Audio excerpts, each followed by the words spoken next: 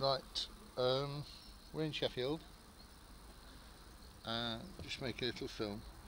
There are some flowers called forget-me-nots, and this film is about not forgetting people, basically.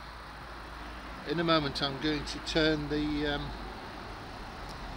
camera around, so I'll be able to demonstrate what I don't want you to forget.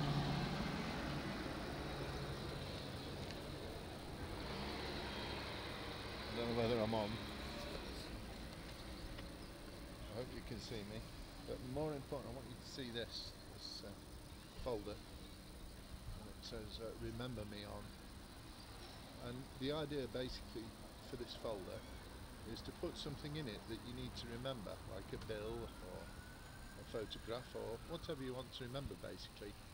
But the other thing to remember is that a lot of people get put in prison and mistreated abroad for their religious faith.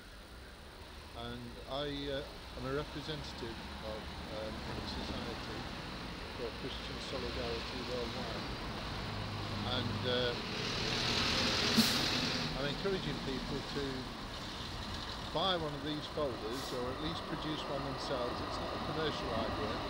If you buy one off me, then we'll give the money to help the Christians and other people who are put in prison for no good reason.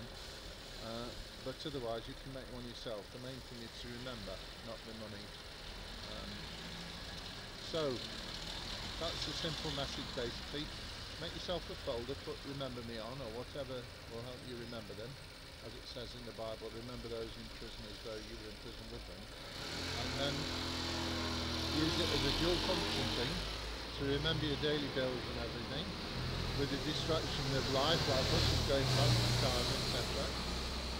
And but most importantly, remember people in prison who are there for no good reason, simply because they've said what they believe.